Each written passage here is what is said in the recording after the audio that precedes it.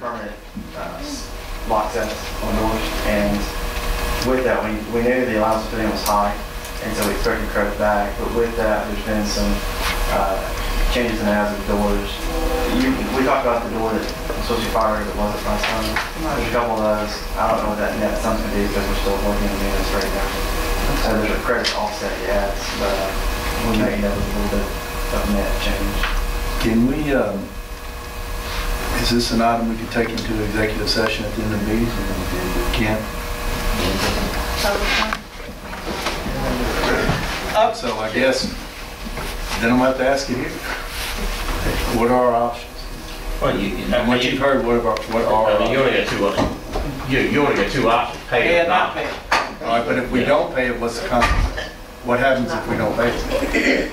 Somebody won't come out. I mean, they're either going to come back at us for the $37,000, or they don't have grounds to come back at us at the $37,000. Well, They have the contracts. no, I don't think that's not it. I mean, the contractor's going to come after us for the $37,000. Exactly. He's going to get paid, or So he's it's going to not a- compromise and come for some other number. The question is, what are you going to do?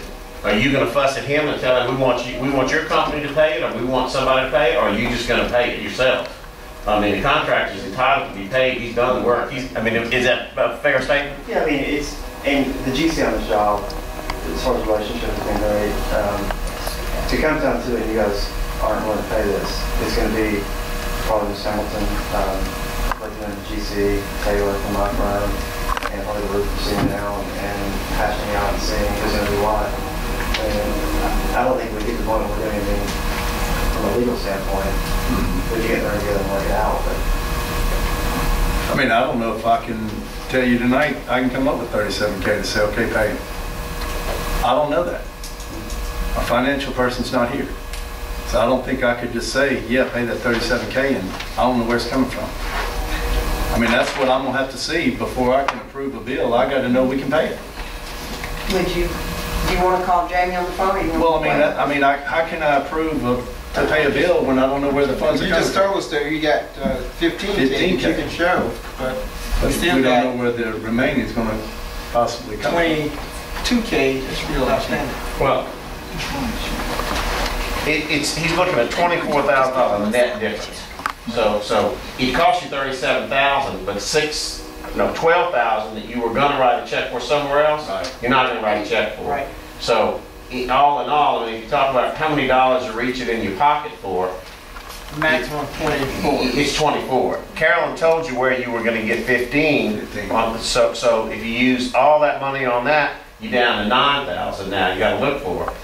But exactly as you said, if you use all this money here, if there's another contingency, then you got to find that money. I mean,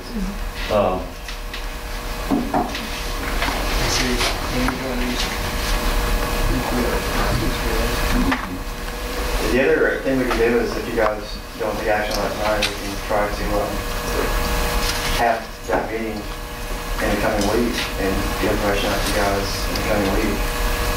Can we do a ratified poll vote? I mean, Well, a poll vote doesn't give you the opportunity to really get into the question, answer, and the probing process, because that is a poll vote. They're going to talk to you, they're going to talk, yeah, so that's what, that's the whole thing.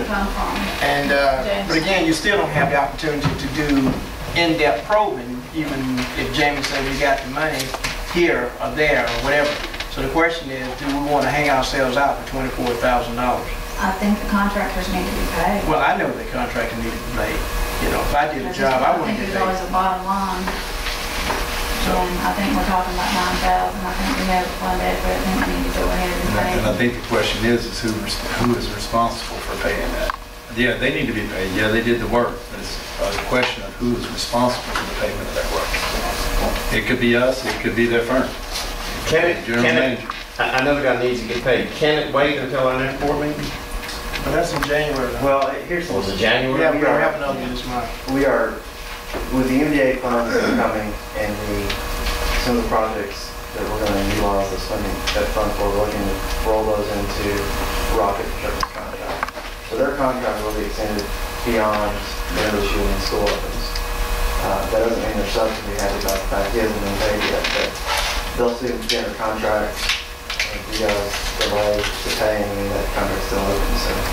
What about half? But now, if it's of the opinion of the board that we're gonna pay it anyway, then we need to just ask Ms. Hamilton to have Jamie go find where the money's coming from, and then we could do a poll vote on that.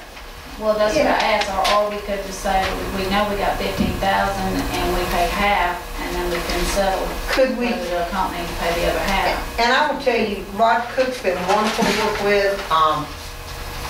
Taylor Giles Architects, Doug, they've been wonderful. They've taken on extra jobs through this MDA grant that he's getting paid very little for compared to what the other people are paying, and they've had to put everything on hold to go after this.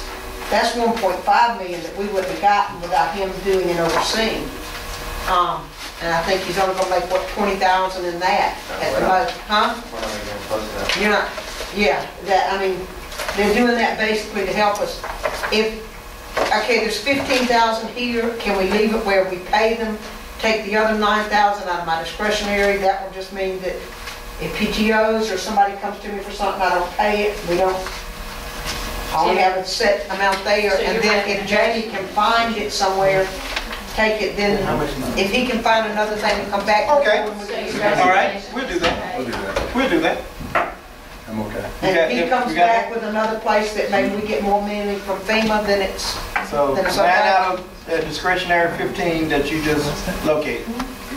we have the 15,000 that FEMA, that we know about, that I told you about, and then the other 9,000 out of my discretionary if Jamie doesn't find anything else.